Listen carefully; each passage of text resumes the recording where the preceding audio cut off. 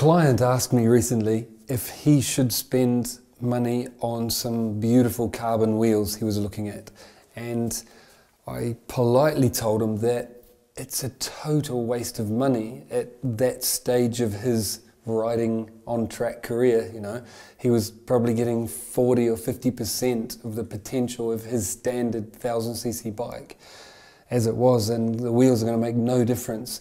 And I gave him the example of when I first started riding on track, I made the mistake of going out and buying the best bike I could, you know, spend all my money on it, and I had no money left over for track time and tyres. And, you know, early on you don't need the best bike, you just need a good, reliable track bike. Spend your money on track time, developing yourself, you know, getting better and better. You're going to need some instruction every now and again to get yourself up to the next level. The first thing I would spend money on, apart from your bike, is tyres. Tyres are probably the most important accessory you're going to buy. And track-specific tyres, not road and track, or track-specific tyres. Some warmers to keep them hot. The track-specific tyres don't work when they're cold, but when you've warmed them up and you keep them warm on the track, they are fantastic. They're another level from road tyres, which are made to work when they're cold or not as hot. So then you're getting faster and faster. I would say eventually you're going to fall off. It happens. You need some body work, which is cheap fiberglass body work. You can stick it up, paint it how you like it, get your bike looking how you like.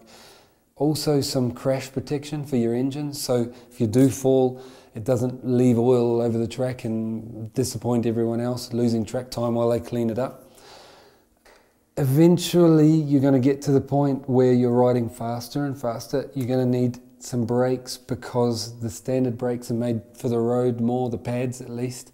You might need pads, even discs, some lines, possibly even a pump, brake pump, which is another level from, you know, the cheaper ones they put on the standard road bikes. Then probably it'd be pipe or suspension. The exhaust pipe, the accessory ones, help the engine breathe better. You get better performance, but also they're lighter, you know, so there's two little wins there. I would say suspension maybe even come before the exhaust.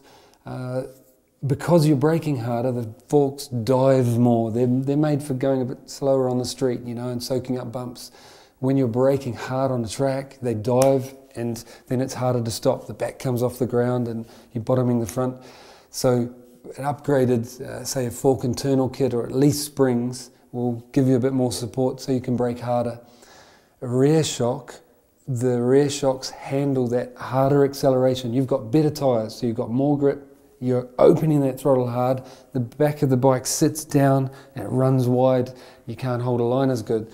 So with a shock in there, like, they've got more control over the damping, the good, say, Olin's track-specific stuff. A harder spring to hold it up, so when it doesn't sit down. Also, they're adjustable, so you can raise or lower the ride height and change the geometry of your bike. You can play to suit you, you know, just a little bit here and there to see what you like, which you can't do on the standard stuff. And then you'll get to things like that don't necessarily make you go faster, but they're a lot more pleasant. They make your bike more pleasant to use, like a quick shifter. It's so nice to be able to just hold that throttle open down the straights and click, click, click. It just makes it seamless almost. It's beautiful. Maybe a lap timer, a dash, an HM dash will say what split times you're doing, so you can tell the little changes you're doing on track are helping, you know, or if they didn't help, you felt faster but you actually went slower, telling you the lap, each lap. So to summarise, please don't rush out and blow your whole budget on that beautiful bling bike right in the beginning. Save some for the track time and developing yourself as a rider. Then, fair enough, start spending on the parts you need as your level goes up and up.